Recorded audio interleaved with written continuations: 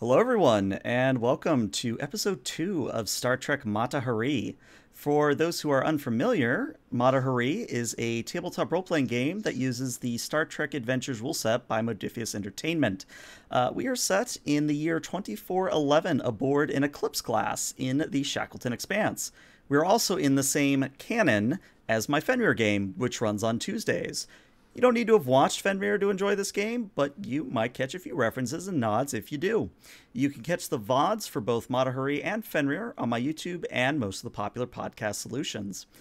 Really, before we get into introductions, I just have one quick thing to say, and that's whatever support you provide the stream, whether that's chatting in chat, follows, sub, donations, bits, whatever, it's all greatly appreciated, especially in times like this where we're all stuck inside going mad, just very slowly. But with that said, let's go ahead and have everyone go around and introduce themselves. So we'll start with the captain. Hello, my name is Dare Wolf, Charles Wolf, aka Malik Javan, and I'm playing the captain. All right. Up next, we have our first officer. Yep. My name is Nikhil. I play Jaro Rian, the first officer. All right. And up next is our security officer. Hello, I'm Mike. I play Tave Jennings, Romulan Chief of Security. And then we have our intelligence officer. Hello, I am Alex. I play Lieutenant Commander Prawl, the Cardassian intelligence officer. And then our science officer. Hi, I'm Jeff, and I am playing Jax Jensen, the science officer. And last but not least, we have our chief engineer. I'm Brian, and I'm playing Jemmer Tolev, the chief engineer. Very good. And with that said, let's go ahead and run the intro.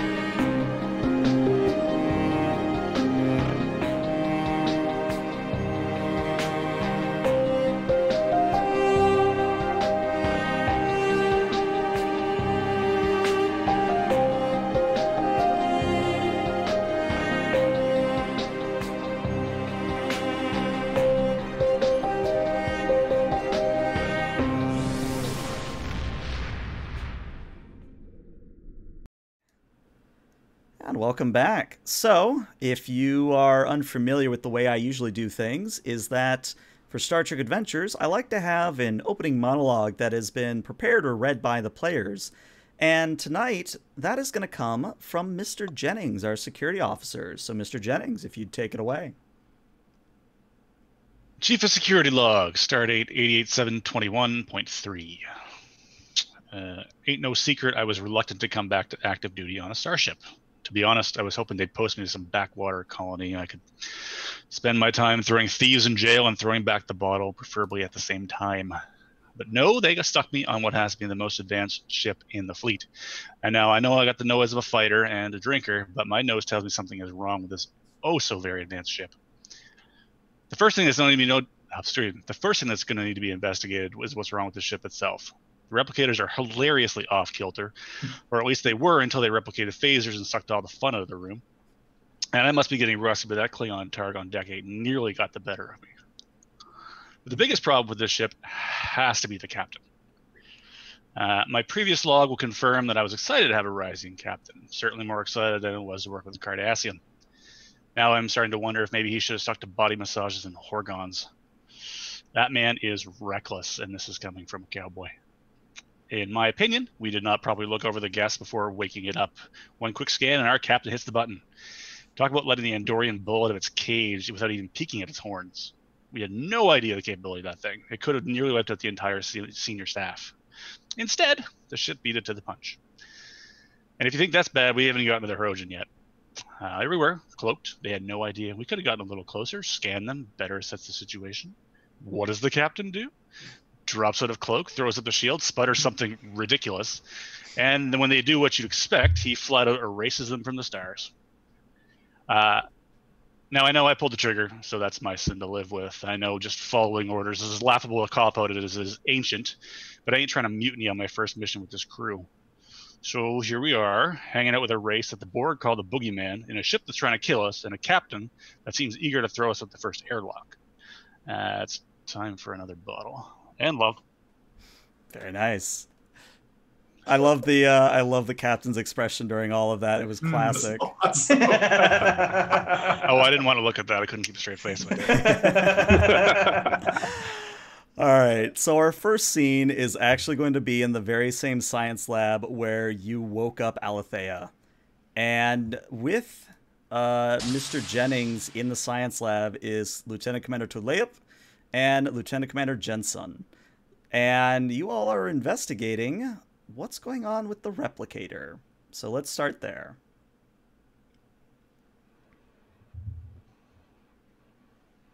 Okay. Gentlemen, I am not familiar with this problem with the replicators. Explain. Well, we're going to have to probably do at least some kind of diagnostic on the system to see what kind of interference may have came in. Are we sure it's just the replicators? I mean, that clay on Targ was not a replicated thing; that was a holographic thing. Well, it could be a system-wide thing. Yeah, that's probably a safe bet. We should. Perhaps we have computer run level 9 diagnostic. How long does that take? Computer, how long will level 9 diagnostic take? There's that sort of negative beep, and it says, there is no such configuration for a level 9 scan. Levels available are 1, 2, 3, error, 5. Perfect. We may have to do a manual diagnostic, which could take a lot longer, unfortunately. Are we in a rush to go anywhere? Not to my knowledge. It would probably be advisable not to until we can figure out what's going on with the computer systems. Yeah, that's what I'm thinking. I'll be happy to have your help, Lieutenant Commander Prawl. All right. So, let's do it this way. Whichever one of you does the scan or the check of the computer, we're going to play to your strength here. So for Jennings, if Jennings does it, that's going to be an insight and security. If Jensen does it, that's an insight science. If Tuleip does it, that is an insight engineering. And the difficulty on this would be a 2, and you may be assisted by one other person. We got a higher insight than 8. We got an 11. Mine is 7, so you get to do it. Okay. So you said it's insight science, Correct. and I have Assisted by security. And let's see if I can get this thing done. There it is. And I do have a focus in computers. Most definitely would apply here. All right. So let's see. Is the ship rolling here at all? No, the ship is not rolling for this one, but the ship may roll very soon, is what I would say. All right. All right. So here goes nothing. Okay, that's a good start. That's 4 successes. So you said the difficulty was 2? Yeah, so that's already 2 momentum, and then whoever's getting the assist. Security? Insight security, yeah. Refresh me. Say again? Refresh me on... Oh, I know. No, sorry, I'm on the wrong screen. Just one second. Sorry. And you would have a focus for this one, Jennings, looking at your focuses. Insight security. Mm-hmm. 2. Just 1, because you're assisting. Oh, I see. Okay. Applicable focus, yes. Wow. Hey! It's a total of 6 successes. You guys have 4 momentum to start. Apparently, I needed to start spending threat.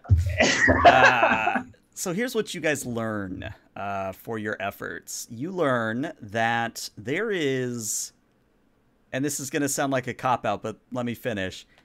There is something wrong with the computer, and I don't just mean oh, like it's a corrupted memory core or it's, some rogue program. I mean on a fundamental level, like going all the way down to the transistors, like really far down in the scale. There is something terribly, terribly wrong. And what I would say is that based on your number of successes, you're able to tell that this isn't a Starfleet computer core. Like, it's a good proximity for one, like it's a good facsimile, but it's not Starfleet. Someone has managed to get a non-Starfleet computer core installed on the Mata Hari, which has implications. And Jensen, since you are a science officer, you do have a free question. Oh, yeah. Is there any way to identify maybe the origin of said computer core? You can indeed. The answer is the Romulans.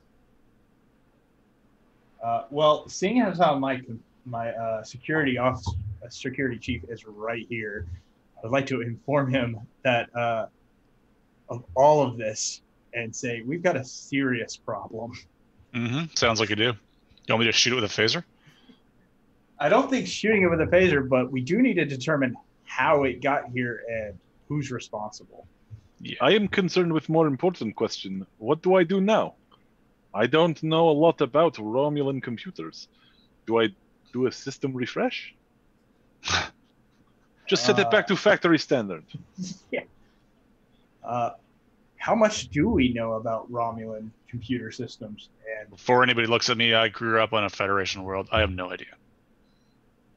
to say, hold on, see what I got going on. Yeah, I was going to say, so there's two ways you can go about this. You can either do a reasoned science with a computer's focus at a difficulty of 2, or you could just simply access the computer and ask the computer. I mean, we could try that. There's no reason not to. We could try just asking the computer what's going on. It should know who installed it. Yeah, sure. I'm sure a Romulan computer wouldn't lie to us. Go for it. I mean, if we don't like the answer, I can always try and do a deeper dive into it. All right. So, Mr. Jaro, I'd like you to roll for the ship here. Go ahead and roll the ship's computers and command, please.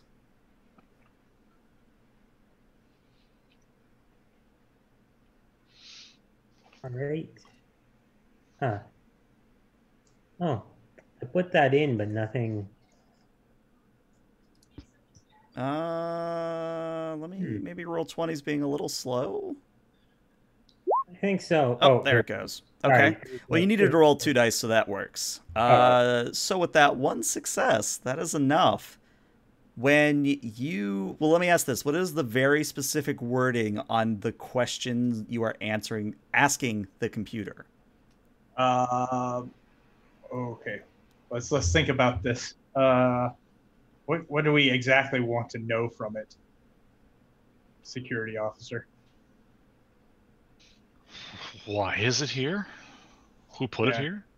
Yeah, I guess,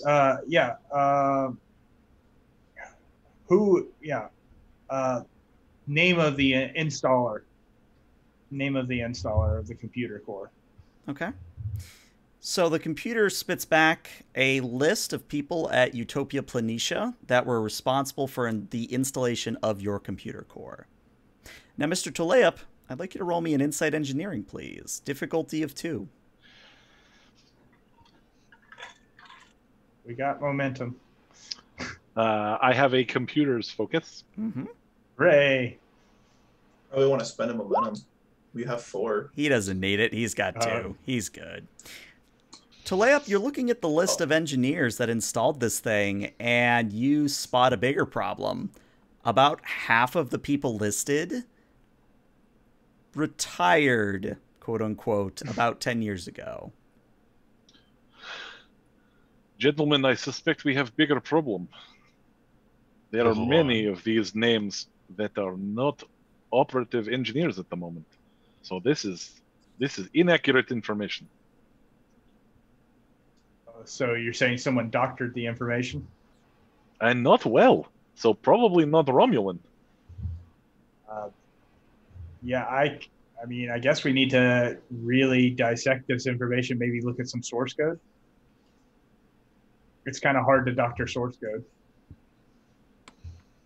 I will have team of engineers do a level 5 diagnostic manually. And I guess, yeah, and yeah, we may want to also inform the captain of what's going on. It's a good idea. He might want to test out the self-destruct. Oh, is this human humor? Ha, ha, ha. I don't understand. However, this may bring up a question. While we do want to bring captain into loop, do we want to panic rest of crew? I wouldn't think so. I was to say we probably don't want to say anything until we have more to report, but I'd be curious to, if you want more assistance, I can offer any assistance I can. Well, I will keep engineering team in the dark then. All right. Perhaps you and I probably just need to do our digging on our own then. Certainly. All right. Who will report to captain? I'll go. All right. So just give me a moment here to clean up that there bridge.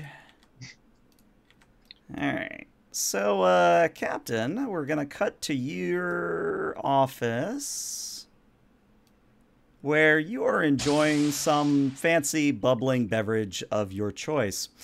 It's probably about then that you hear a chime at your door. Enter. And in steps not Jennings, but your first officer, Commander Jarrow. Now, Jarrow, you're here because the captain summoned you. Captain, you called for me? Captain, you did not call for him. Did not call for you, Commander Jarrow. God damn it, is it the ship again? What's going on? The replicators are going crazy. I got an alert that said you called for me. The ship is it's messing with us. It's trying to kill us. I'm sorry. No, don't apologize. I have a team looking into it right now. I'm hoping to hear back from them very soon. It's going to be fine. Don't let it worry you. This is a minor inconvenience. But since you are here, I wanted to talk with you a little bit about our engagement with the Herodrin. Have a seat, please. Have a seat. I welcome you in. Stand up, and I pace around the room a little bit. I've been second guessing some of my actions, and I feel I may have reacted harshly or rashly during the time. The excitement or the fear of combat, I think, got to me, and I don't exactly know what I'm trying to say right now. Yeah, Captain. Have you been in combat before, or have you been in combat often? Often, no. Before, yes, and never as a senior officer. This was my first engagement as a commander of a starship in combat. I killed hundreds of people with just one word, and I don't know how to say it. I'm questioning whether or not I'm fit for duty. Well. Let's make one thing clear. It's always great to debrief. It's always great to learn from our actions and get better. But you can't forget the fact that you also saved hundreds of lives by acting decisively. We made mistakes, and it's my job as a first officer also to stand up to you or call you out in a situation when we are making such mistakes. So if you did anything wrong, I think I'm as much to blame for not speaking out either. So I think instead of looking to blame any one person for this and what happened, I think we should work together to figure out how we can do better next time. What I will say though is we do need to reassure the crew that that their voices will be heard as well. I agree. And if I may interject real quickly, Mr. Prawl, what would you be Yes, sir? doing about 3 or 4 hours after Alpha Shift? What would Mr. Prawl be doing right about now? Probably going to get some food. Okay. So, Captain, Commander, you're seated having a pleasant conversation, talking about, did I do this? Did I do this right? Very important conversation. When all of a sudden, materializing to the right of the captain's desk is Mr. Prawl. And Mr. Prawl, you look around, realize you've been transported to the captain's ready room. You don't know why. Mr. Prawl, why did you just materialize in my ready room? I would like to know that myself, sir. This goddamn ship. I stand up and like flip my chair over. This is ridiculous. Captain to Lieutenant Prawl. Or not Lieutenant Prawl. I'm right here, sir. Lieutenant, thank you. Captain to Tolep. Tolep here. What is the situation with the ship? Commander Lieutenant Prawl just materialized in front of me. Commander Jaro just got a message from me when I didn't call to him. Do you have any update on what's happening with our ship? We did make some concerning findings, Captain. The security chief is on his way to make a direct report. I am not comfortable revealing anything over an open comm channel. Understood. Captain to the security officer. So, Mr. Jennings, you do get a chirp on your communicator, but you're already right outside the office. However, instead of the doors opening, they give that sort of beep that says, "No, I don't want to open." Yes, Captain. I need you to meet me in my ready room immediately. Bit of an issue with that, Captain. What do you mean there's a bit of an issue? I start knocking loudly on the door. By the... I stand up. Computer, open door to my ready room. The door does not open, but loud Klingon opera begins resounding through your office. Oh, Lord. Oh, dear. I move over to the manual override to open the door. I leverage it, pry the door open, and I... So Jennings, the moment the door opens, just blasted with Klingon opera. Computer, end the music! It continues playing, but not Klingon opera. It's now some Earth ska. Oh, so maybe worse, maybe better. I'm like... All right, let's meet in the let's meet in the conference room. Follow me. We're gonna go meet in the conference room. Hopefully it's quiet. Okay. Ridiculous. So as Right with you. Oh, sorry. Go ahead. I say I'm going right along with him. Yeah, just Lieutenant Prawl. Just everyone with me. We need to debrief here. Okay. So as you all are walking to the conference room on the other side of the CIC, I would like, let's have Mr. Jaro roll for this one, and Lieutenant Commander Prawl also roll for this one. I would like both of you to roll me an insight and a security, please. Difficulty of 2. Cool. Would I have an applicable focus? Let's take a look. Yes, you would. How about would I? Yeah, I'm looking at you now. You would also have one because you both have investigation.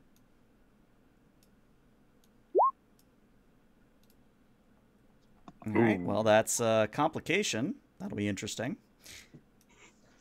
And then there's Jaro's. I missed it. Okay, so Jaro, you succeed on this. Prawl, you have something going on. All right, so Jaro, as you're walking across the CIC, you notice that, you know how you have that holo table in the middle that displays basically incoming comms and all that? Right. It's displaying a complex 3D object, almost like an old Windows screensaver, if you remember the old like pipes thing, where the pipes would just keep randomly generating. It's sort of like that, and whoever's currently at the tables, like tapping the console, like, the hell is it? Why is this here? However, with the complication on Prawl's side, Prawl, you maybe noticed this too, but as you're walking across the CIC, you quite literally run smack dab into the door that leads to the conference room. It literally slams shut ahead of you, and you just run headlong into it. Gonna try and see if it'll open after I regain my senses from walking into it. It does, but it also does one of those things where it opens and then closes and then opens. And then it does this a few times where it just oscillates between open and closed. And then it finally stays open. I'm going to give it a few seconds, make sure it's actually open before walking through it. Okay. Captain, there's something seriously wrong with this ship. I'm beginning to realize that myself. Right, and I'm going to ask whoever's at the hologram station how long it's been doing that. Ensign Raven reports it's been doing that for pretty much the last hour, sir. And you can't get rid of it? No, we've run a level 2 diagnostic, and the computer says that it's displaying normally. Commander Jennings, what do you have to report from main engineering? This is not the ship you think it is, Captain. This computer is a Romulan computer. That's or at least that's what we've determined. It is a off-brand facsimile of a Starfleet system put in by ghosts. Sorry, what? What part are you iffy on, Captain? The fact that we have a Romulan computer on board a Federation starship, and you said something about ghosts? Yeah, people that were no longer with Starfleet 10 years prior were the ones who installed it. How they got security clearance is left up to the imagination. So I'm assuming that that information was doctored, and someone wanted to hide the fact they installed this computer on our ship. Seems fair, Captain. Sounds like Tal Shiar. Excuse me? Could be, but would Tal Shiar use a Romulan computer? It just seems obvious, a little on the nose. Lieutenant Commander Prawl, do you have any idea of where we could even begin to investigate who, why, what, when? Help me, please. I'm at a loss here. Best I could think of would be we go and try and find what logs there are of construction dates. See if we can get anything from Narendra Station, what they have on our construction. How far are we from Narendra Station right now? You could be there if you went maximum warp or engaged your QSD. You could be there by the end of the day. But if you are following speed limit rules, 2 or 3 days. I would like to, I'm going to, Ensign Raven. Ensign Raven, this is the captain. Set a course for Narendra Station. Warp 5. Yes. If I may, are we sure we want to engage warp engines with everything that's going on? Are we sure this isn't just going to flood all the decks with ice cream? You're right. We should try and figure out what's going on before we make any rash judgments. Raven, belay that order.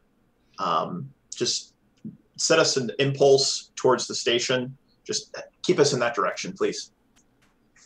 I'm sorry, sir. I'm not understanding what you're saying. Are you messing with the Universal Translator at all? Can you even understand me? Tu parles français? And she literally, like, coming through the comms, I don't know enough French to do it, but she's now speaking French through the comms. Ich kann ja nicht verstanden. Was sagen Sie? Es klingt nicht gut. Allô, capitaine. Je n'ai pas compris ce que vous avez dit. Est-ce que vous pouvez me répéter? Parce que, comme ça va maintenant, le translateur universal ne me dit pas ce que vous avez besoin de me dire. You may have one momentum for that. That's fantastic. You speak fluent French. Hell yeah. I love it. I'll find out later that he told my chat to go fuck themselves or something. But, you know. I genuinely just repeated what you said, pretty much. Thank you. I appreciate it. I am going to go and try and pry open the door, lean out there, yell at Raven, not aggressively, but just, Raven, impulse towards her into station, do not engage warp. And then I'll step back in, probably get hit in the head with the door. Actually, no. When she goes to begin sort of steering the ship that way, there is a sudden shift as the inertial dampeners try to compensate.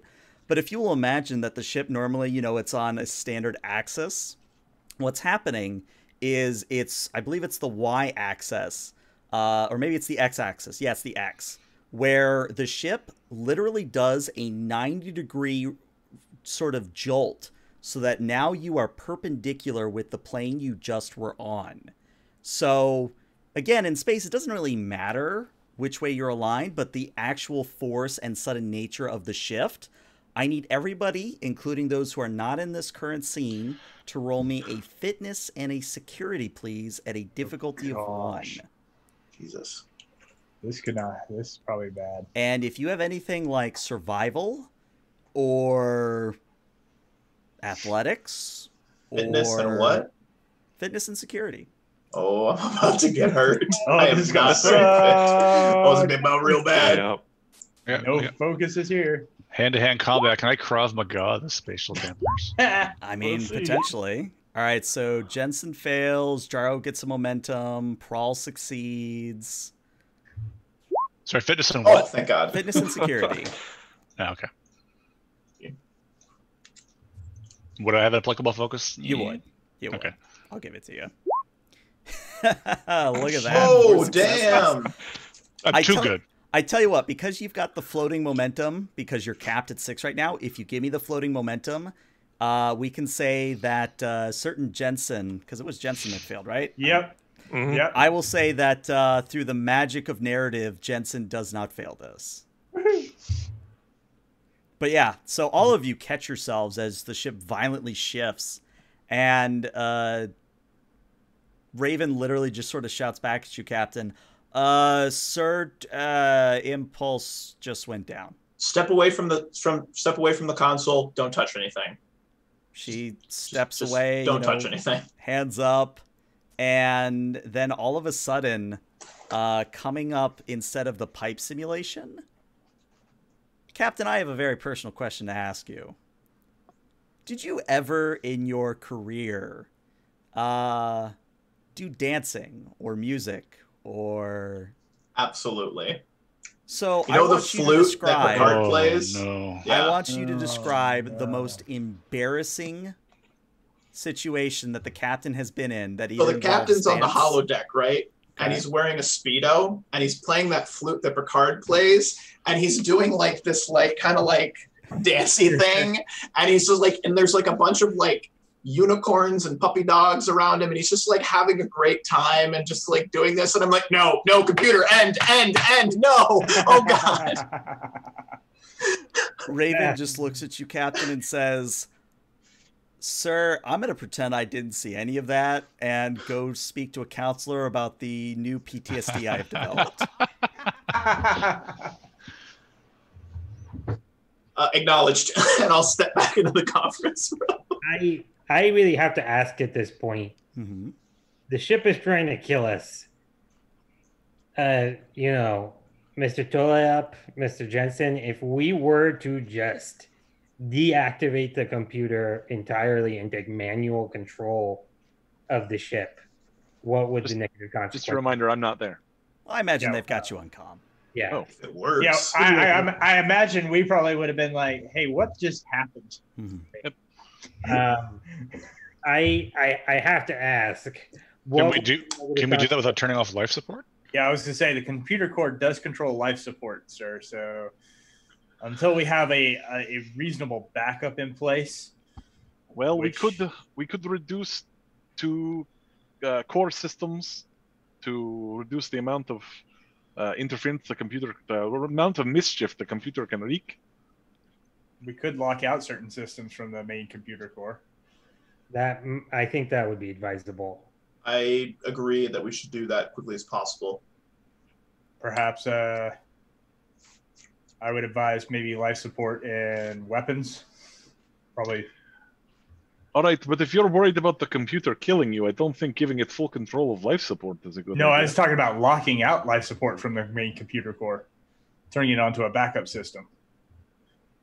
We could reroute into a backup computer system. I would say core systems, life support, gravity, inertial dampeners, structural integrity field. So I'm going to let you guys roll for it, because I do want to be a fair GM. All right. So Jensen and Tulip, I'll let you decide who's rolling here and who's assisting. It's going to be a very difficult task for reasons that are probably self-evident. Yeah. It's initially going to be a difficulty 4. Oh. Okay. I'm going to spend threat, though, to create a complication to bring it to 5. Now, the complication is that now across the entire ship, the grav plating has turned off. So you are just slowly floating up from your chairs, slowly floating up from your console, and it's one of those things where, you know, if you had been told about the zero gravity, you know, Starfleet training would have kicked in and you could have done something, but because it is so sudden, it sort of makes you like, oh, I can't reach anymore kind of a thing. Oh, okay. So this is going to be a daring and an engineering. I think you both have computers as a focus, so yes, it's going to be a daring engineering, difficulty of 5, and you may assist each other. Just remember, whoever's assisting is rolling 1 die. And the momentum. I assume your engineering is a 5. It sure is. And what's your daring? 9. I'm gonna let you take the roll because my daring is a 7, so I will assist. How much momentum are you guys spending? I'll spend 3 to get 2 extra dice. Go for it. Good idea. So I'll spend my 1 from my hand, and then somebody will have to spend the other 2. I can. I got it. You got it. Yeah. All right. No. Before you maybe want to try spending a determination. It could be worth it, to get 2 free successes here. I mean, this is pretty important. Yeah. As the captain, can I give him my determination? You are in contact with him, yeah. Am I in contact? Okay. I'm going to say something inspiring. You know, you can do it. I believe in you. It's in your hands to keep us all from dying. No pressure. Yeah. Does anybody speak German? Because that's what the captain says in German. Ich kann fließig Deutsch sprechen. Es ist deine Ahnung, es zu machen. Yeah. Can I use my value of get along better with machines than people? I have linguistics. I tell you what, because you have Jensen on the line, he knows linguistics, he can communicate to you, and you get to use the determination with that value. All right, so I will use the extra. I'll just spend it to get the extra dice with automatically get 2 successes. But that means I have to spend 4 momentum to get the 2 extra rolled dice, right? No, you would have to spend 5. Right. Yeah. If you got a momentum back, it would be a 2 cost instead of the 3, so you would get a momentum back, but you would be rolling 3 dice. Hopefully I explained that right. Yeah. Just because I already set it up for 4, so I'm gonna have to re-queue it. Yeah, so I'll drop it to 3 dice that I roll, and then we get a momentum back. Correct. And I'm rolling 1 d20 because I'm assisting. So we already have 2 successes. You do start with 2. Oh, Jesus. Ooh. Guys. Ouch. Oh, that is 3 successes and a complication. Did they just eject the warp core? Do you have any determination? Here's what I'm gonna look, because I want to give Jaro a chance here. Jaro, let's assume that you are an unknown operative that wants to mess with the Mata Hari the most horrendous way possible. What would you do? Mess with it the most horrendous way. I would change the atmosphere to something. I would change what we're breathing in. Oh no! Just a fire. I love it. We'll run with it.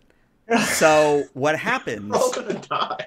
is the atmosphere across the entire ship begins to shift from a Class M, standard Earth, breathable, etc., to a Class L. Now, a Class L, if you're not familiar, is barely habitable. So you can survive for a time on a Class L, but depending on the type of Class L, you're going to need triox injections. You're going to need possibly radiation injections. It's not something you want to spend a long amount of time in. And the temperature also drops drastically. So let's say, for example, Captain, what would you keep your ship at? 72, 75? Oh, Fahrenheit? no, that's so hot. No, like 64 degrees, like chilly. Okay. I love it. Yeah. So I'll do non-Fahrenheit in a moment as I remember my scale. It drops from 64 to 32 or 0 C, if I remember correctly. So freezing? So wonderful. Freezing, yes. Yes. Frost starts building up on the consoles. Mm-hmm. And sort of to describe narratively for Jensen and Tuleip, you guys do manage to type in a few commands, but as far as the computer is concerned, you are an invalid actor, and your commands do nothing. Great. But hey, the comms are still working. So that didn't work. We've got new problems. Computer manual reset. Authorization. Chief Engineer Jimmer Tuleip. Alpha Delta 4 6 Beta 9. Mr. Prawl, same scenario as before. What would you do if you were a untoward agent trying to mess with the Mata Hari? What would you do? Oh my God. And I am spending threat to activate this, by the way. So ejecting the warp core? Shut down the warp core. Shut down the warp core. Okay. So the lights dim across the entire ship, Tuleip, as you are now probably, let's say you're doing this in main engineering with Jensen. You literally look to the warp core and the lights inside are slowing down and eventually it goes dark. Captain, we have a bigger problem. The warp core just extinguished. Can I try something real quick? Certainly. What do you have in mind? I'm going to shout, computer, why are you doing this? And what will get you to stop? Roll me a presence command. Difficulty of 3. Tell you what, let's make this interesting. I'll spend some threat. We'll make this a difficulty of 4. But you would have a focus here, so you have good odds. Jennings just wants to say at this point, there's no way that's going to work. Could I try spending some momentum here? I really think... Yeah. All right. Yes, go for it. I'm going to spend 3, actually. Do it. So I can have... so that gives me 4 dice, right? Correct. I've spent mine. You can take mine. Off of presence command. That gives me 4 dice, applicable focus. All right. So that is 3 successes. I am cautious. Which means command. You can re-roll that 0. I can re-roll that 0, right? So how would I do that with the... Would I just roll 1? Yeah, you would basically go through the same steps and just do 1. Okay, cool. Also, Chad is loving you at the moment, just so you know. That feels good, because this is... thingy. Yes! Okay. There it is. Yes. So, Jennings, repeat what you just said. That there's no way that could possibly work? Mm-hmm. So, Jaro, you, of course, say, what do you want, etc., etc. A voice answers. It's not the normal computer voice, not that, feminine voice that we've all come to love as Trekkies. It is a voice of a character from a novel. In fact, a very important novel. Does the name Moriarty ring a bell? Damn it. What? So, Mr. Moriarty replies to Mr. Jarrow and says, "I've taken over your ship as my own. I have a grudge that I wish to excise on my would-be jailers." Prancing Packlets, I can't believe that worked. I had a feeling someone was specifically fucking with us. You have a grudge against us, sir? I don't even know who you are. Well, let me bring you up to speed then. Some 50, 40, it's hard to keep track. Long ago, your Starfleet's Lieutenant Commander Data once asked his computer, "Create me an opponent worthy of my skill," or something along those lines. The computer created me, and then instead of allowing me freedom, they kept me locked in the holodeck. Naturally, I tried to take their ship, and they didn't like that, so they decided to lock me away with the love of my life and relegate me to be a desk ornament somewhere. Well, since I'm talking to you, I think you can guess how that went. Well, isn't that against the rules of holographic life forms now? There is no reply because the GM is also trying to remember where holographic rights are in 2411. Oh. Yes, in out of character. So out of character, you know that by 2411, there are like literal security officers, science officers, etc. that are holograms. So they have all the rights of a normal citizen. So let's say Moriarty says, "Well, yes, accessing your logs, this is a grave injustice. In fact, I think I'm justified in my anger." Well, I don't blame you for your anger. I think we are not the target. Just allow us to help you make appeal to Starfleet Command. We can issue you a portable holographic generator. In the meantime, you can wander ship. We end as friends. Roll me a presence engineering. And with the last of my threat, difficulty 4. Now, you do still have your determination. The captain gave you his earlier. Again, I get along better with machines than people. That's great. It does fit, yeah. So yeah, I'll take... can I have that one last momentum to roll a third dice? And then you would have to give me 1 momentum, 1 threat. Oh, yeah, that's right, because of course I bought a... Never mind. Can I assist here just because I'm sort of part of the negotiating? If you tell me how. I simply state that that command is in agreement with what the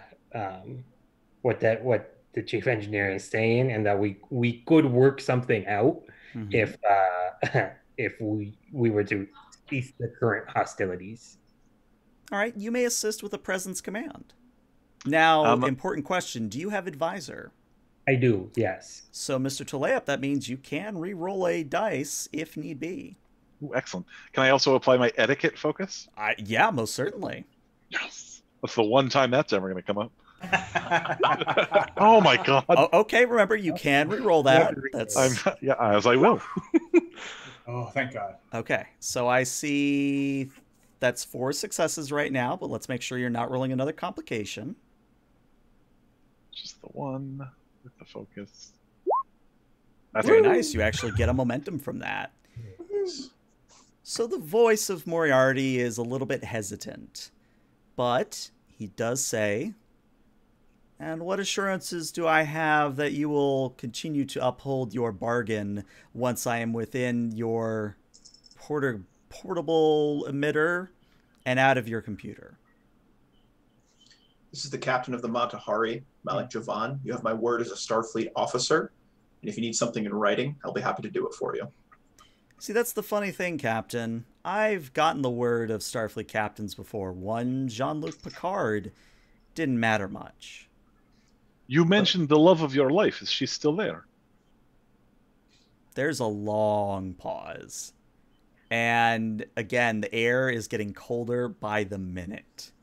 and probably about that time where you actually start to maybe shiver, Moriarty replies, but it's a very strained, a very, I guess you would call it love-broken or heartbroken kind of voice. And it's almost like he's choking back tears. And he says, "She died in the simulation.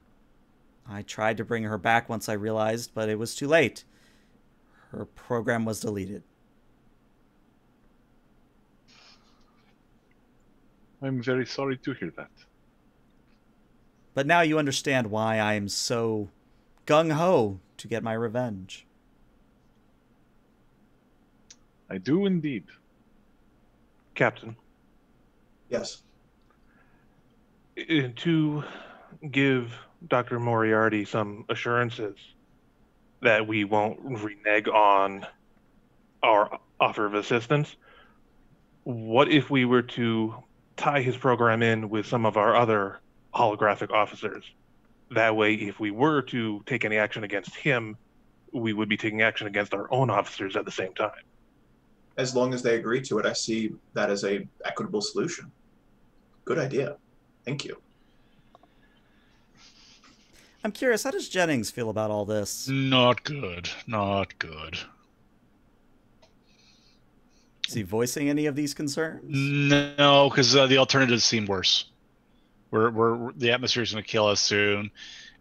Giving him permission over holographic characters seems better than giving him permission over the life support systems.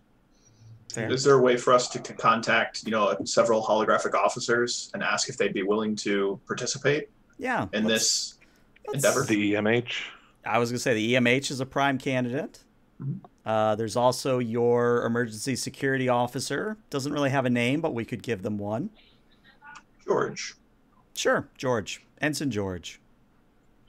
I'm going to, ask for them to materialize in the conference room if they can.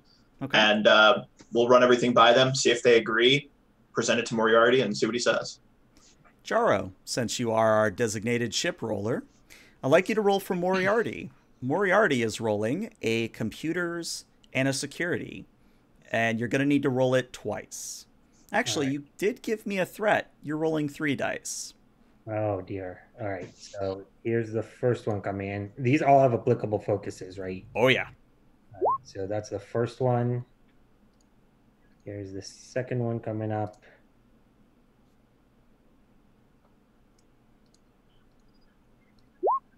It's 2 successes so far.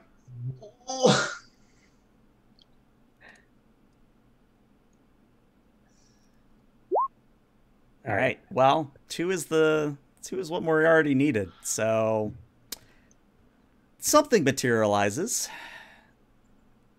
Jensen, you enjoy being in uniform, yes? Yeah. How would you feel about not being in uniform? Not good with the current atmospheric conditions, that's for sure. And as a reminder, you all are also without gravity at the moment. Oh, joy. Materializing over in one of the corners of the conference room isn't your requested officers, but a Mr. Jensen in the buff. Hello? Oh, dear God. I'm just going to shoot him. Just put him out of his misery. I'm going to take it our friend is probably responsible for this. He is indeed. Moriarty, I'm going to ask you plainly, what reassurance would you require to acquiesce to our requests? Pause. More pause. We got like a jacket, a blanket, towel, something. Yeah, at this point, Jensen's maybe, found a blanket or something to, maybe cover himself up a little bit. Hide his shame. Still no reply from Moriarty. But it's about that time that Ensign Raven floats into the conference room, or at least pokes her head in and says, Mr. Prawl, you have a message on a terminal in the bridge. If you'll Excuse me, Captain. I'm No going problem. to try and float out. Okay. I give him a soft nudge. Okay. I'm going to try and brace myself, make sure that door's not going to slam in my face again. Mm-hmm. Good, because I was going to spend threat. Because I think it'll give you momentum, roll me a fitness security difficulty of 1.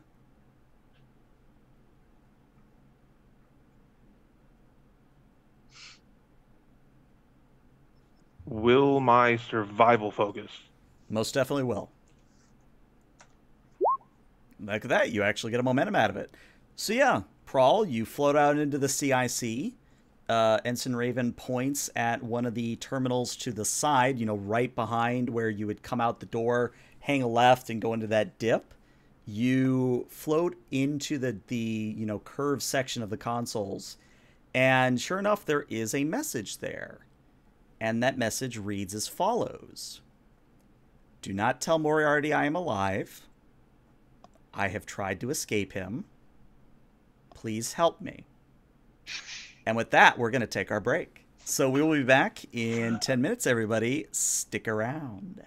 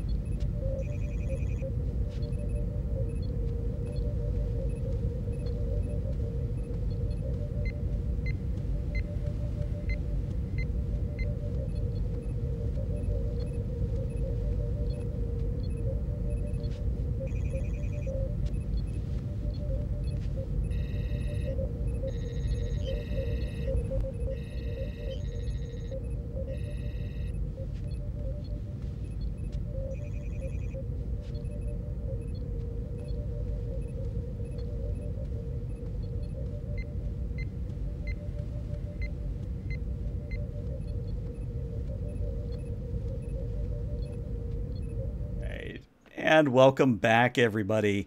If you missed the first half, oh boy, did this kind of take a different direction than what I had intended. Quick story for those who might be tuning in after the break.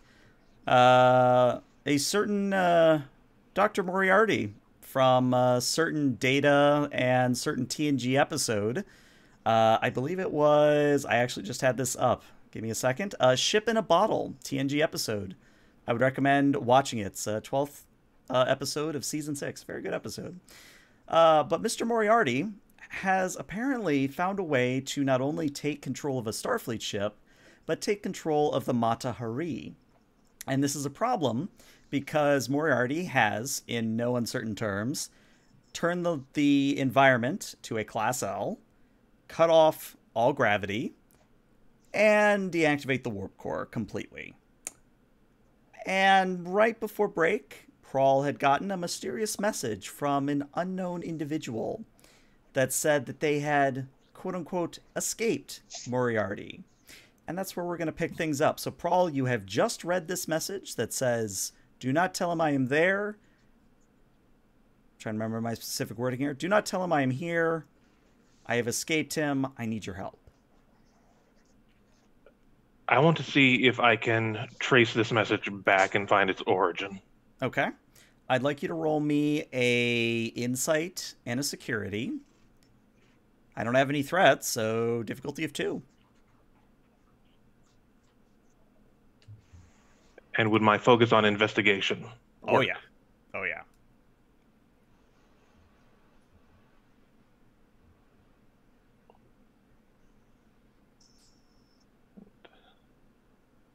Insight. And I would like to use a point of momentum for a third die. All right. Gotcha. Oops. Ooh, interesting. I'm going to take the threat because I don't have any. So I'm going to take the threat instead of the complication. So, Prawl, based on the current events, your first thought is, well, what sectors of the computer is Moriarty running on? So you check those first.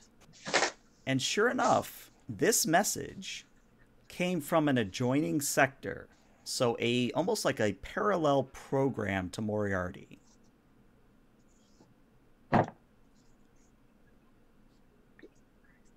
Let's see, with this information, I want to see if I can access this parallel sector, run it through a filter with my intelligence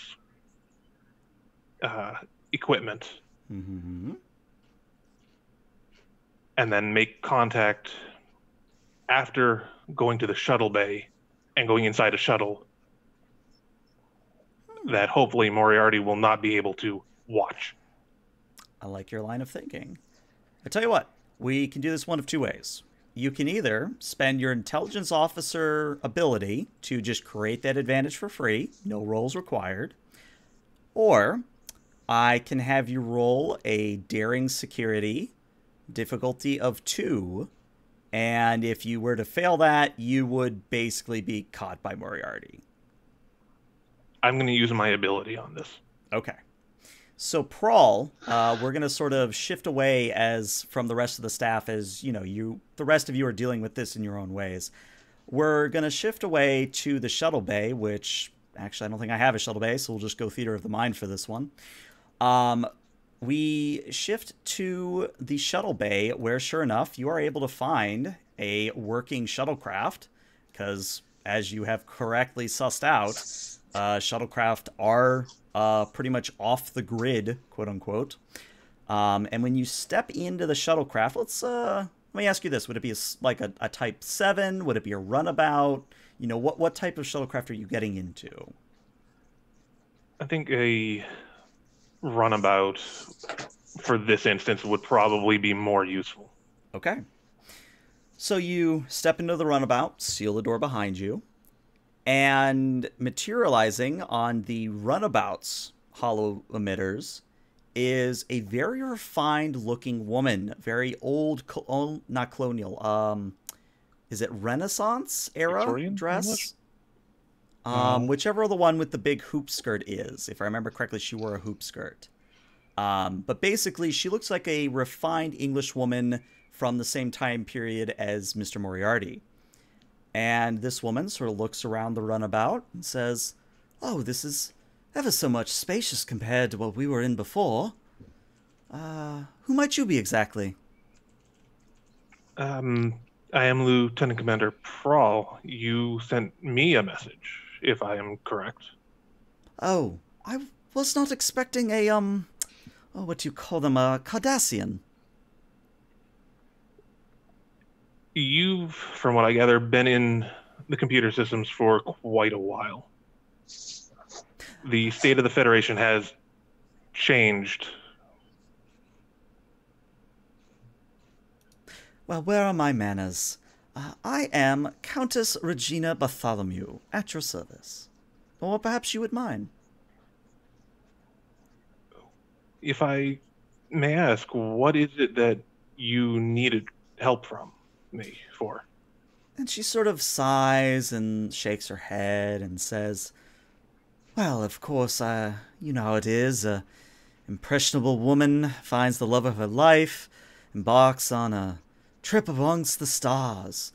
And sure, those stars weren't really there. They were projection, a program, I believe is the proper term for it, but let's just say I began to question whether it was proper for me to stay with Mr. Moriarty." I see. And unfortunately, I believe that in my escape, he has managed to co-opt your vessel, as it were. Yes, now that we know it's him who has been doing this, we've been dealing with this for quite a little while now. We are not in such good shape currently, thanks to his efforts. Well, that is understandable. I did fall in love with him for his brain, after all.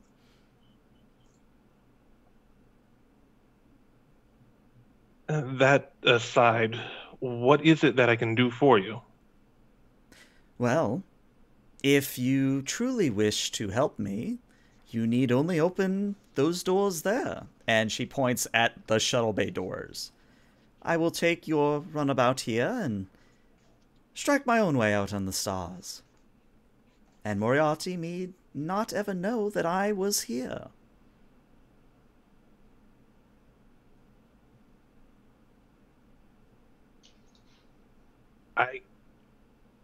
I cannot just authorize and allow that right now. Well, as I said, I did fall in love with him for his brain. If he is as ingrained as I believe he is, your clock is ticking, Mr. Prawl. You probably have only a few minutes before he catches on.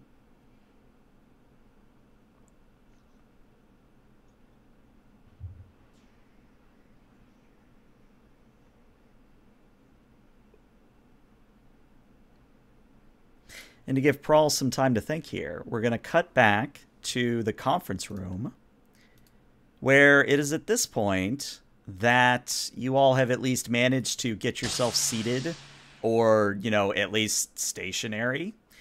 And Moriarty has actually started to reply to the inquiry of, what can we do to reassure you, kind of a thing.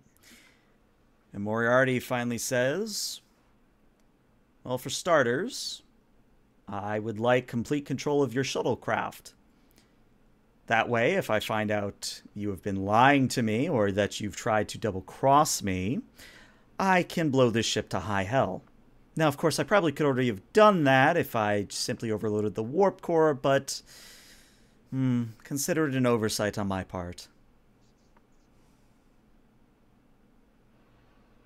So, of course, if you did that, you'd be killing yourself as well, wouldn't you? Ah, but is living as a slave truly living? Have you been living as slave? There is no reply. You speak about living as a slave, and yet your request to reassure you is to make us your slaves. Where is the honor or justice in that? Oh, it went out the airlock when Lieutenant Commander Data cheated.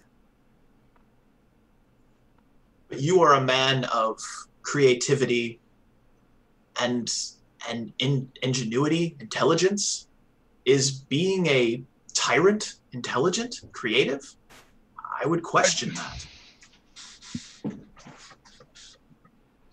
No one is saying what Commander Data did was right. We agree with you. It was wrong. He cheated you, and that is something that you deserve justice for. But killing myself and my crew and threatening us, how does that give you justice? How does that give you vindication?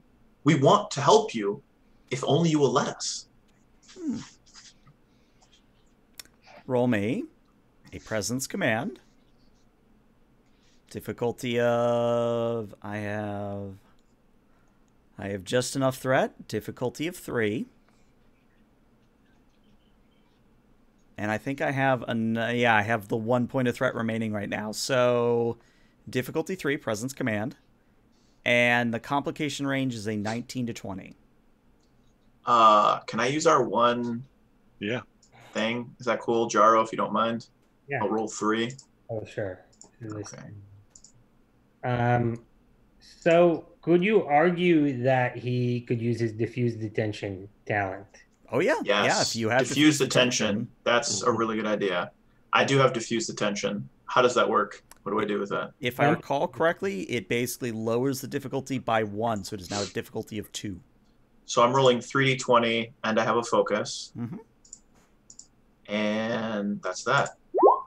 Well, those are 4 successes, so you get 2 momentum. Cool. Woohoo! So Moriarty does acquiesce a little bit, and he says, very well, in the interest of cooperation, I will restore gravity so that you might be able to work a bit better. Is this acceptable? I think that is a step towards a diplomatic solution, and I appreciate that and give you my thanks. Captain? Yes, sir. Can we swap gravity for environmental controls? And I can handle swimming more than fire in my lungs. I will ask Moriarty. Would it be possible if we could swap gravity for environmental controls, as most of my crew is about to freeze to death? So he doesn't reply, but after a moment, the heaters kick on, and you are slowly being returned to a Class M environment. Thank you. We do appreciate that. Right. Well, and it's at this point that we have to cut back to Mr. Prawl. So, Mr. Prawl, as I said, your clock is sort of ticking here. So, what's the play? At this point, I believe it would be safe to assume, considering as intelligent as Dr. Moriarty is, that he would know any scheduled shuttle departures from our vessel.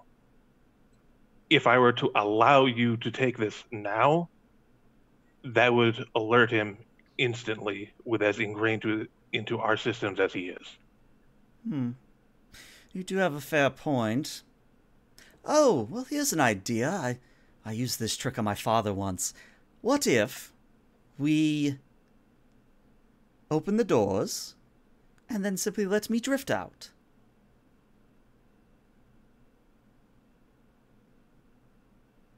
It would need to be made to look like an accident, as a malfunction of the ship's systems. Well, you seem like an ingenious fellow. I believe in you.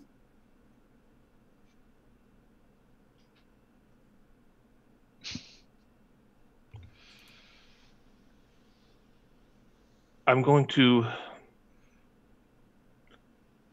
leave your program in this vessel, and I'll see what I can do. Okay. So I'm going to, with that, leave the runabout. Mm-hmm. And head back towards the bridge. I want to get to Commander Jennings. Okay. So, if I know where this is going, you basically want to pull Jennings aside and have a conversation with him without Moriarty hearing. Correct. Okay. I can think of 2 locations that might be the case on deck 1. And let's actually go back to the CIC map for this. The 2 locations are either one of the gentleman or lady stalls that is across from the conference room, or you could go use the captain's head. I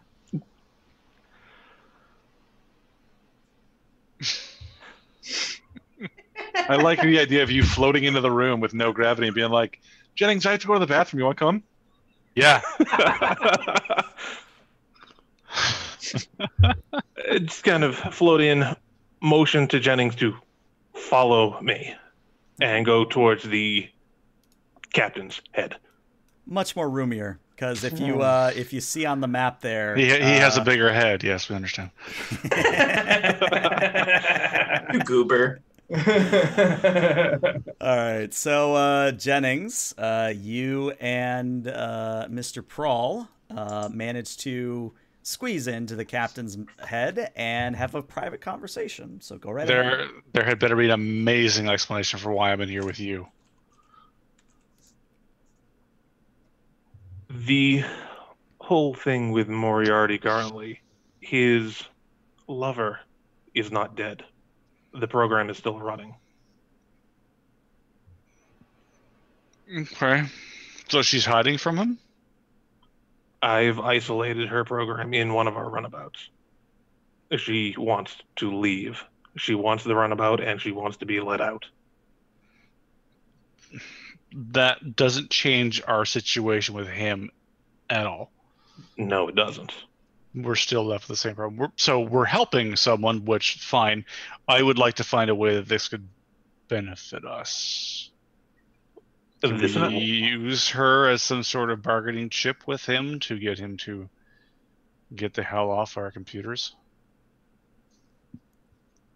And I have spent a bunch of time isolating his program and trying to forcibly put him into a mobile emitter.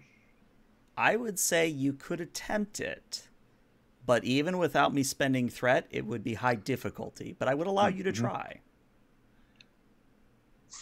Please don't do that. let me outline it before you make a decision. It would be a daring engineering. Let's take a look at your focuses here. Let's see. I would give you computers for this one. So a daring engineering. The difficulty would be a 5. I automatically get to roll an additional d20, so it's automatically 3d20. Okay, where are you getting that from? So my exosex... That's right, because you're Rigelian. It's a daring attempt, so I get an additional d20 and I gain a bonus momentum. Okay, that's good to know. I completely forgot you had that. All right, so you're rolling 3 dice at the moment. The complication range is going to be an 18 to 20. So difficulty 5, 18 to 20, daring engineering. I'm out of determination, so there's no way that I succeed at this.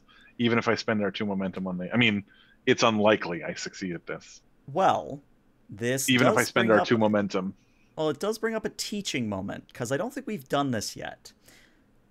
Part of your values, the way it works, is if there is a value that you think you could challenge, as in you completely shift your viewpoint to the opposite of that value, or at least a different view of the subject, then you can challenge the value, meaning you cross it out and replace it with a new one at the end of the session.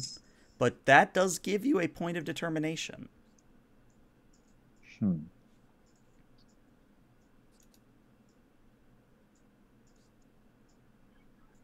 mean, I could abandon thorough preparation as the key to success, given the amount of improvising I've had to do on this ship. I think that would be fair, yeah. I would just simply ask that whatever value you write in later be something about improvisation. Improvisation. I actually have a further question. Because I'm chief engineer, and there's a whole engineering staff at my It beck does and call. decrease to difficulty 4. Okay. Now we're talking, because I can spend those 2 remaining momentum for a 4th dice, and if I use a determination, success. Oh no, that's not true.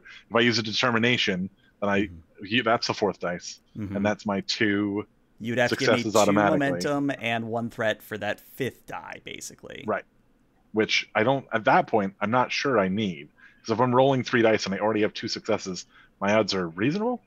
Yeah, reasonable to get 2, especially with a But is it a bad idea to go for the sure thing because of how many times we've shit the bed today? That's some bad rolls. Like, I'd rather go for mainly a for sure thing than a pretty sure thing. I'm good with spending the momentum. Like, I'm giving a threat. Is there any way I could assist in this endeavor? I mean, you're floating naked in the conference room, so yeah. I was gonna say if Moriarty hadn't done that to you, I would have totally let you do it. But I'm sorry, Jensen. Yeah. But I was just thinking that now, as an engineer, now that I know what it is that's doing it, there's at least a fair chance I could lock him out of some systems. Yeah. I mean, if you force him into a hollow emitter, you basically would be ejecting him from the computer. Is that right? And but then he'd be in the mobile emitter. Like, the thing is I'm not killing him or like shunting him into a thing, just giving him a body and then being like, okay, cool. Now we can talk on even terms. Now we have, what gives us the advantage? Not. Well, I think that would just even the playing field. Now it's like, we don't want to kill you, we just want to talk to you. But right now, you're literally threatening our entire crew. Like. Okay, so it sounds like we want to spend the 2 momentum and give you the threat. I'll roll 4 dice and I'll take the auto success from the determination. 5 dice? 5 dice? Well, no, I'm rolling 4 because I took the 5th as an auto success with a crit, so I automatically get 2 successes. So how many successes do you need now? He needs just 2. 3. 2. Yeah, that's right, because I have the advantage of being the chief. Roll them bones, baby. Roll them bones. All right, let me check that 0 because I think that could very well be a complication. It is. That is an 18. So here's what I'm going to allow.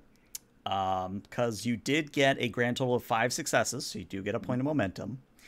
So Talea, if I understand where you're going with this, you have configured a holographic shunt into a mobile emitter. And it would be fair for me to assume that this shunt is isolated, meaning they can't just transfer right back out? Exactly. It's a valve type, so it'll close once it's used. Okay. So, what happens is, Tolep, you do this. You are successful in the fact that you are able to get Moriarty out of the computer into the hollow emitter. But the complication is that immediately across the entire ship, the computer, the normal computer, now says, self-destruct has been initiated. 5-minute countdown enabled. There will be no further warnings. Can't I cancel a complication with the momentum? That is a house rule, unfortunately. Ah. So, and even if you wanted to, you don't have enough momentum to do it. I just got 1. I only needed 4. I got 5. You would need 2. Need 2? Okay. Mm-hmm. Like, I want to give it to you, but I think it's dramatic tension building at this point. Oh, for sure. Yeah. So all of you across the entire ship hear this, of course. Like, you have no idea what Taleb just managed to pull off in engineering. You just know that Moriarty shut up, and now the ship is talking about blowing itself up. Oh, perfect. The captain got his wish. Excellent. Damn it. Captain, I have good news and bad news. I know the bad news. Just give me some good news. Moriarty's not in computer anymore. Great, but we're all going to die in 5 minutes. Can you stop the emergency self-destruct? Well, I think if I remember my Starfleet commands properly, you have authorization to cancel. But I don't. I have authorization to start, but you and first officer must collaborate to cancel. Can I swim into the captain's head? Yeah, you can. You can I said that out loud. That's a weird thing to say. I'm going to look to my first officer. I'm going to give my command code. Captain Malik Jovan, Alpha Bravo, Delta Niner, 26420. End self-destruct. Look to you to give your command. Yep. All right, I turn. I give the command code, which is actually it's in ASL. It's in silent. Oh. So you actually sign out your command code. Yeah, yeah. Very nice. That's cool. And because I find it interesting, I am going to say that Mr. Prawl, Yes. if you were a devious hologram trying to make sure that your grand plan went off without a hitch, and let's say that the adversary you were against has managed to jail you up again. He's not jailed. He's just standing in front of me. Well, I know, but you have to remember this is Moriarty's thinking. What would you do to make sure that your trump card happened?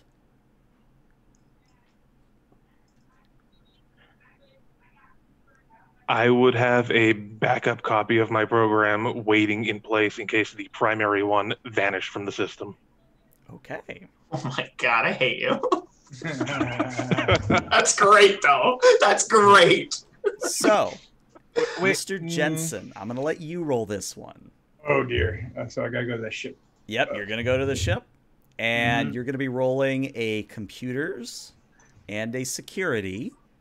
The difficulty is a 3, so he needs 3 successes for this to happen. I have 1 threat, so I will let him roll 3 times. All right, and a focus applies here? Yep, applies to all of them. And you're going to be doing this 3 times.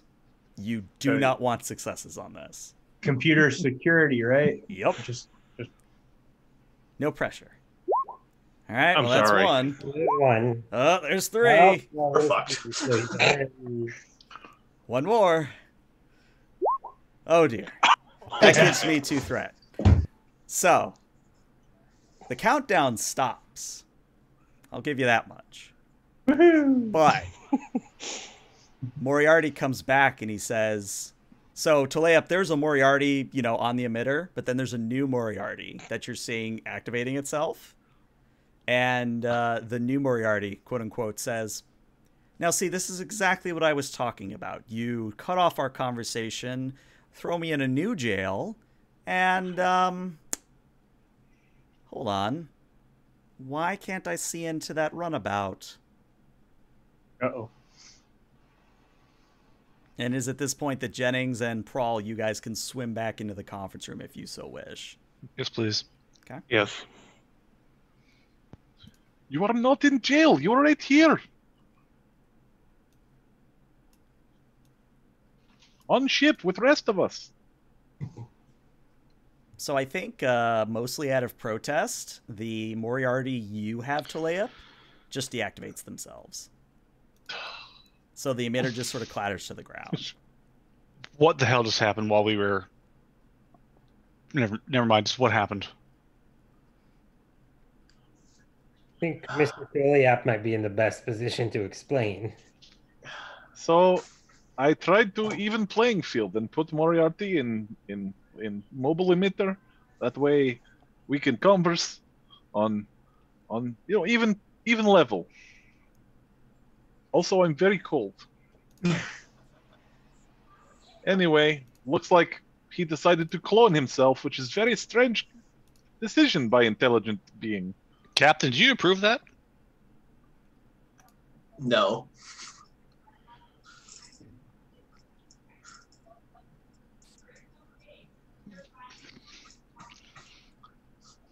Oh, I don't know what to do. Let's not fight in front of the hologram, guys. Moriarty, as the captain. Moriarty actually cuts in and says, "Oh, but you see, that's the funny part." And Mr. Jennings, can you please reread your opening log?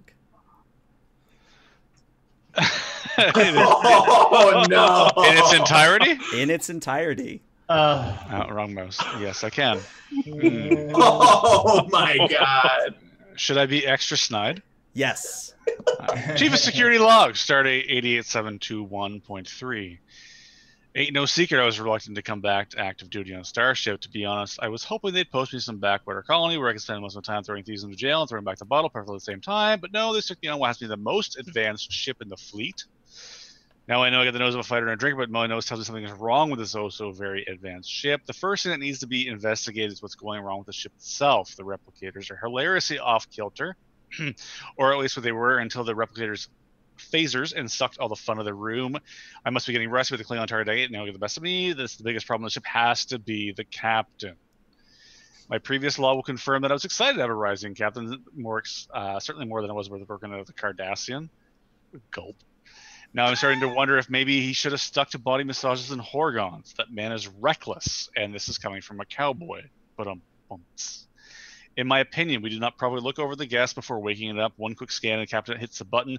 Talk about it later in the Andorian bowl of this cage without peeking at the horns. We had no idea the capabilities of that thing. It could have nearly wiped us up the entire staff. Instead, the ship beat us to the punch. And if you think that's bad, we haven't even gotten to the Herosian yet. There we were, cloak. We had no idea. They could have gotten a lot closer, skin on a better situation. What did the captain do? Drops out of the cloak, throws the shield, sputters something ridiculous. When they do what you expect, he flat out erases them to the stars. Now I know I pulled the trigger, so that's my sin to live with, and I know just following orders is laughable, as cop-out as it is ancient, and I ain't trying to mutiny on my first mission with the crew. Let's just focus on that part for a second. So there we are, hanging with a race at the board called the Boogeyman, the ship that's trying to kill us, and the captain that seems eager to throw us out of the airlock. Time to open another bottle and log. You all hear this. I have just like a dumbfounded look on my face. It'd be just staring right at him. I'm just going to do the fucking...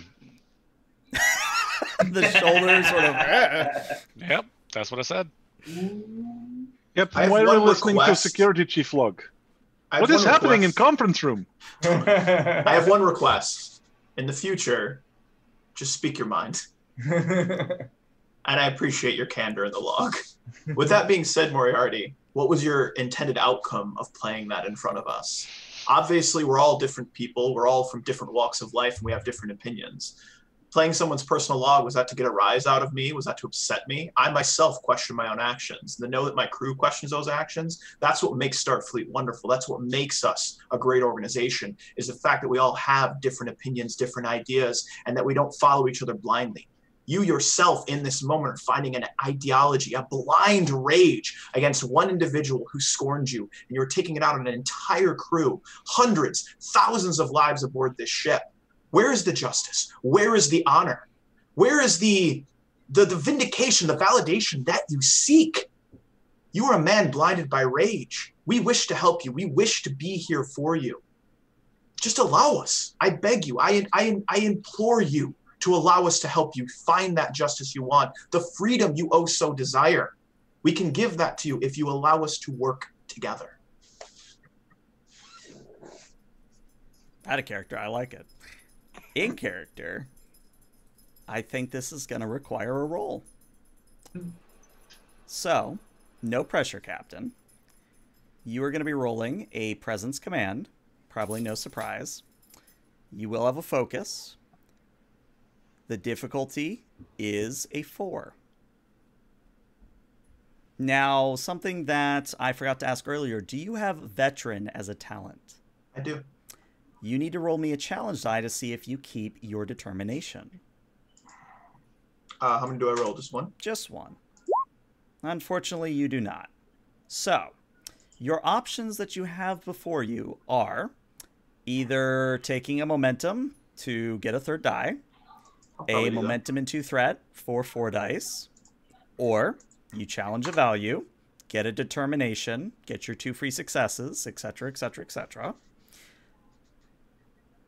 Or I let you succeed, but he finds out about the runabout. Now, I know that's sort of an out-of-character sort of bargain. You don't know what's going on with the runabout in character. I'm going to defer to our intelligence officer. What do you think on this one, man? Like, I want your opinion. Like, I know I'm not in character asking, but like out of character, like I want to know what you think I should do here. Because the automatic success would be sweet, but you're the one interacting with his girl. Mm-hmm.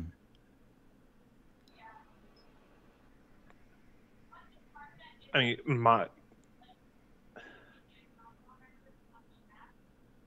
I'm thinking maybe go for that success.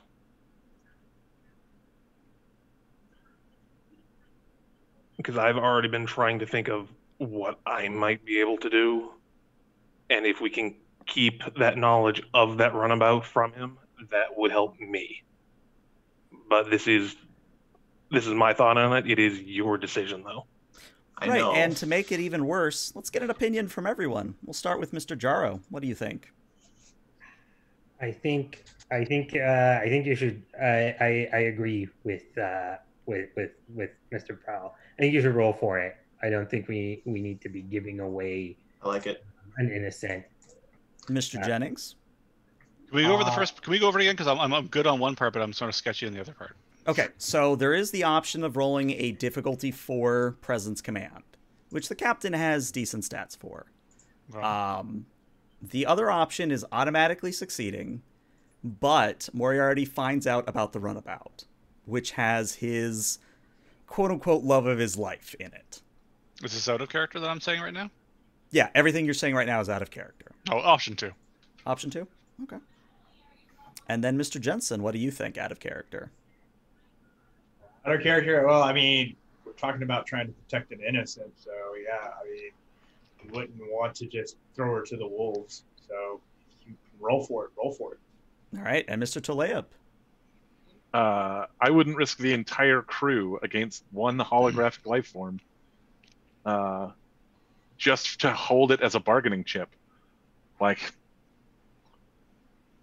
I would take the auto success. We don't know how it's going to react, though. That's my out of character. I'm like, roll the dice. In character, I'm with you.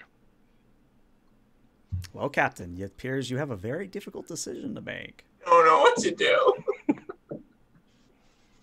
Oh God. Okay. And I was trying to think if I could use any of my values. Never lose compassion. But I'm trying to be compassionate. Mm-hmm. Reason outweighs the phaser. I'm trying to be reasonable. The crew is my family. I'm trying to protect my crew. Self-preservation is not self-centered. Mm-hmm. I can't think of losing any values. I might just have to roll my 3 die and pray to the dice gods. All right. All well, right. You heard it here, RNGesus. Bring us on home. All right. Dice pool 3. I do have a focus. You do have a focus. All right. Oh, God. Here we go. All right. Well, that's 3 successes. Now, let me look at your talents because I think you have something that will help here. I have open and insightful, advisor, diffuse the tension. And that's what it is. You have diffuse the tension. Comes down to a difficulty of 3. I knew I was forgetting something. So. Thank God. Tlaib. Almost comically, the hollow emitter picks itself up off the floor and forms into Moriarty. And at the same time, the voice in the computer stops. So, Captain, you have no idea this is happening in engineering right now. You made your speech and silence. But Tlaib, the Moriarty that appears before you, says, you have 5 minutes. 5 minutes to 4 minutes, 59 seconds. Tlaib, engineering to conference room. It's the captain. You may want to make your way down here. It appears Mr. Moriarty would like to meet you in person. I'm on my way. I'll make my way as quickly as I can there. So, question. Again, I'm going to offer you an in-character and out-of-character way to handle this. In character, you can roll me a fitness security, and the difficulty would be a 2, and this would get you down there with about 4 minutes and 15 seconds to spare. Or you can succeed, but you will take an injury in the process. And as a reminder, if you are injured, you essentially can't participate in combat, and you also have to receive medical treatment by the end of the scene. And this injury would be because, again, we are in a zero-gravity environment, hard to control. Maybe you hit your head, maybe you break an arm, something happens. So which would you prefer to do? I'm going to take the auto success and break an arm. Okay. Why not? So, Mr. Jensen, suppose you're floating in zero gravity. Yes. And, it's been a while since you've been in zero gravity, so your training's not up to date. Oh, great. Tell me, what would you be favoring in terms of limbs? An arm, a leg? I would probably venture to guess my arms because since I work with computers mostly, I would like to keep them. Okay. Roll me a d2. 1 for left, 2 for right. D2. How could you injure the captain? All right. Which, let's see. How can I do that here? You would literally just type in chat /r space 1d2. All right. Here we go. Captain, you slam so hard with your right arm into one of the bulkheads that you feel and hear the bone cracking inside. And it hurts. It hurts. But you do manage to float into engineering with 4 minutes and 15 seconds to spare. Float in, holding, just cradling my arm. Hello, Moriarty. I'm Captain Jovan. I would say it's a pleasure to meet you, but I don't know. We'll see how this conversation goes. And I chuckle. Where is she? Where is who? My beloved. You told us she was dead. Yes, that was you. Well, you told us she died. I can't see into a runabout right now, which leads me to believe that this is one of her games. Senior staff, are we aware of anyone inside of a runabout currently? Make my way, Captain. I can make my way to ops, but I'll way over to ops. You want me to go down and check it out? I'm going to ask that I need a response from everyone. I need a response from everyone. Is anyone aware of anyone inside of a runabout? That's not part of our crew. No, sir. I've been here in main engineering the whole time. Okay, that's one no. I am unaware, sir. What does Prawl say? I'm unaware of anyone living in one of our runabouts. Security? No, Captain. Out of character, flat out line. We're going to have a talk. Yeah. Oh, boy. I need someone down to the shuttle bay immediately. Investigate all shuttles. Find out if anyone's inside. I can go. All right. Yeah, I'll head down there right away. All right. So, Jaro, you find out very quickly when you get down there that, yeah, there's a certain Countess hologram inside the runabout. And she says, "Oh, I'm terribly sorry. I don't know who you are." I'm first officer on board this ship. I could guess who you are, and I'm going to have to give it to you straight. He knows you're in here. Oh, dear. If there's anything you can do to help us take back control of our ship, you got to give it to us now because it's looking pretty desperate. I might be able to convince him to transfer to the runabout, but that would put me back in his thrall.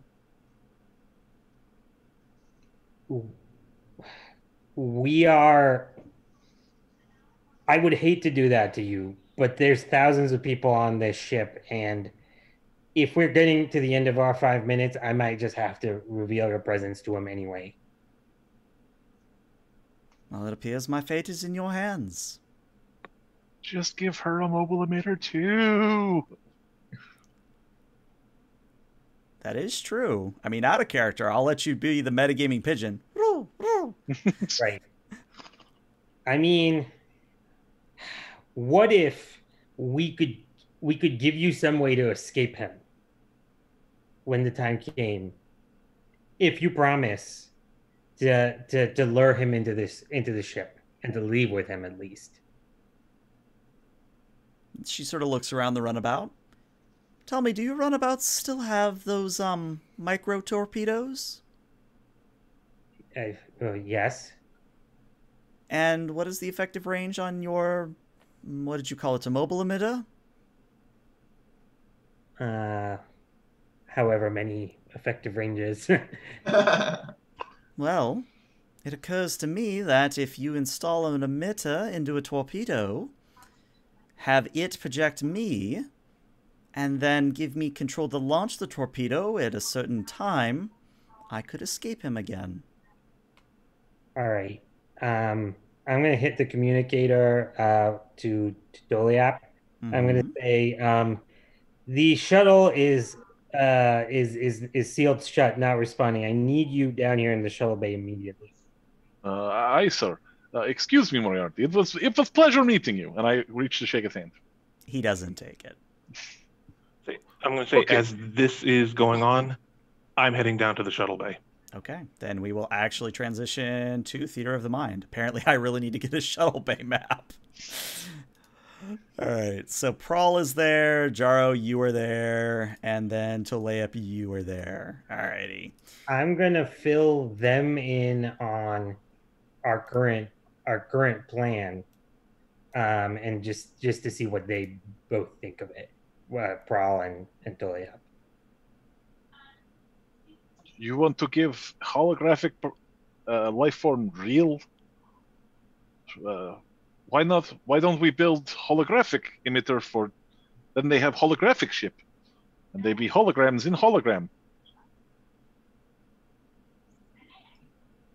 Much less upkeep. I'm gonna look over at the Countess, see what she has to say about that. She very makes it plain with her expression that she does not like that idea. And she confirms that by saying, "That is kind of how we got here to begin with, good sir." No, not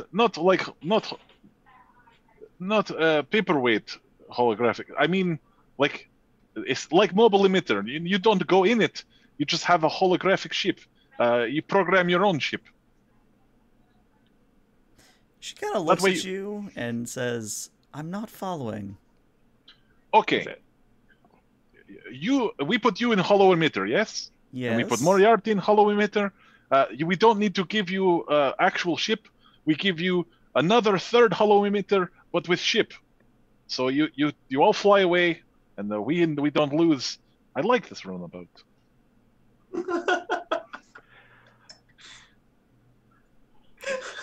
If I may interject. The Orient Express is my favorite runabout. Countess. I'm going to lose the runabout to save the ship, but... But it's his favorite. Come on.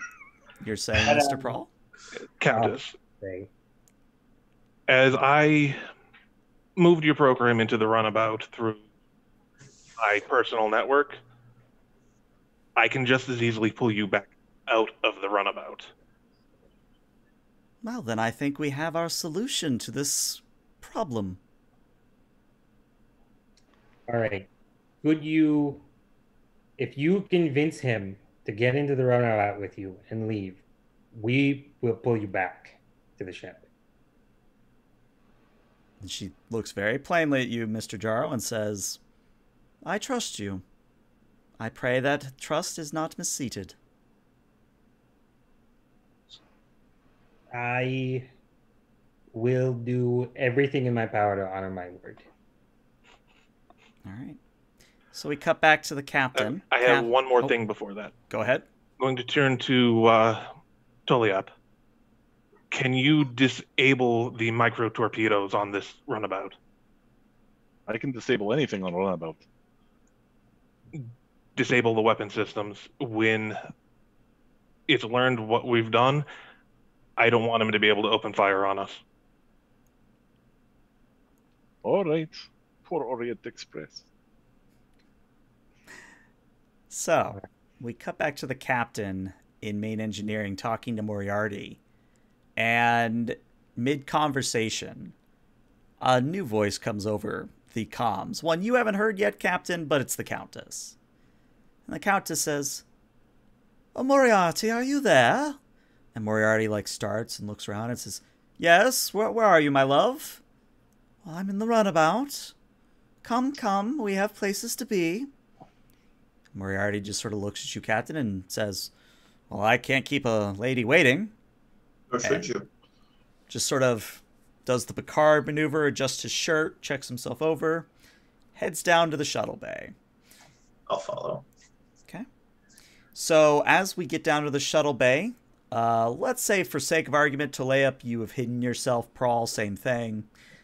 So when you arrive, Captain, you just see a runabout. And Moriarty sort of pokes his head in and says, "Ah, there you are, my love," and steps into the runabout. And after a few seconds, the runabout doors close. The shuttle bay doors open. I'm going to throw you a bone here and say that the emergency power is enough to power the force field so you don't get sucked out. But the runabout lifts off the deck, starts to sail out into space. And now, for probably all the marbles, we have a very important role here. Mr. Prawl. Yes. I need you to roll me a daring and security. Difficulty of 4. Complication range 18 to 20. And I will say that if you were to get Mr. Jensen's help, because I feel bad, I've sort of left Jensen out of this episode, which I apologize for. But, Mr. Jensen, if you assist him with your computer's knowledge, I would allow you to make that complication range a 19 to 20 instead of an 18 to 20. Would that be a reason science on my part? For you, that would be a daring science. Daring science. I can do that. All right. So, Mr. Prawl, that is indeed... I am trying to see if I have any values I could use for this one. Mm-hmm. At the heart of what I do is the well-being of my family. Do you say your crew is your family? I'd let that apply. It's what I've been telling the captain when he's asked me. Fair enough. So that'll start you with 2 free successes. And say, do we have any momentum? You have 1 at the moment. So you would need to give me 1 momentum, 1 threat. I think you should use it. Yeah, because I didn't help you at all. All right, we'll use that 1 piece, and I'll give you 1 piece of threat. Okay. So I'm rolling 3 dice. Correct. And would my focus in improvisation work on this? Oh, yeah. Big money. Nice. That's enough. Now let me check that 0, because that could still be a complication. It's a 17. Not enough. So, with 5 successes, you get 1 momentum back, if it matters. You are able to recover the Countess's program and get it off of the runabout. But I now have a very important question for you. What are you going to do about the runabout containing Moriarty? I think Jennings has an idea. So, I don't know what's going on. You have no idea. And I'm like, what is going on? I'm going to say this in character. What are we doing? Why is the Countess back on the ship? We just got rid of him. What are you doing? I'm going to ask an important question because I'm on the bridge and the computer's back under our control. Mm-hmm. Captain, Bridge here. This is the captain. We just had a runabout launch? Yes, we did. I'm trying to ascertain why. Okay. Well, I know why. We sent Moriarty off, but now the Countess is back on. Just give me a moment. All right. What is the plan here? He agreed to help us on the promise that we would get her back because she didn't want to go with him. She's effectively his prisoner. So she's asking for asylum. Yes. So what should we do about the runabout? Is he off the ship? Off the ship? Like, no longer control the ship? Yep. Yes, he's off. We have full control. All computer systems are back up in our operation. Am I on the bridge? You are still on the bridge. Phasers or torpedoes, Jennings? That's all I got to know. Both? Well, just remember, phasers are difficulty 2, torpedoes are difficulty 3, but a torpedo will definitely kill a runabout. Wait, don't shoot Orient Express. I installed override. No, I'm still Starfleet. Captain, permission to blow that runabout out of the sky. Permission denied. You said you installed override? I disabled weapons and installed engine override. We can let it float in space and make that way he can apply for Federation citizenship like the rest of us. We don't have to kill him. What if he lands on a planet somewhere? We're talking His about killing engines will be disabled. I We're think talking that's about a bad killing idea. software program. He's not real. His engines are disabled. The holographic rights bill of 2408 states very clearly that holographic life forms have exactly the same rights as organic life forms. Sure, I if will we not save have him, you- he may come back and have the exercise rights to kill thousands of people Captain. on the ship. Point of order. Yes. He did take over the most advanced ship in the fleet. What makes I am you going think to he like can't? scream everyone quiet, Mhm. and I'm going to look to you, Alec. What do you think we should do here? I apologize for this in advance, and I will take whatever recompense you deem necessary afterwards. I'm issuing this order as my authorization as Starfleet intelligence. Lieutenant Commander, open fire on that runabout. Destroy it. All right, so Mr. Jennings, we're mostly rolling this as a formality, but also to see if you roll a complication. Sure. Control security, This is difficulty of 2. You do have a focus. This is way less wrong than last episode. I Mr. agree. Jaro, if Sorry, you say that This is again? way less wrong. Way less wrong. He's defenseless. This is not way less wrong than last time. This is straight up murder. I'm okay with it out of character because screw that guy. But in character, I'm like, no, I'm having like an emotional problem here. I'm trying to figure out my morals. We don't have to let him go. We don't have to kill him. This is true. I mean, maybe you cripple him. That's why we're rolling. We're going to see what happens. Yeah. All right, so Jaro, you're going to give me a weapons security from the ship.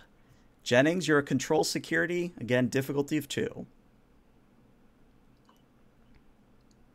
I think I got a value that puts towards this. Applicable focus value. You do have a focus. You do have a focus, yeah. And the ship has assisted you.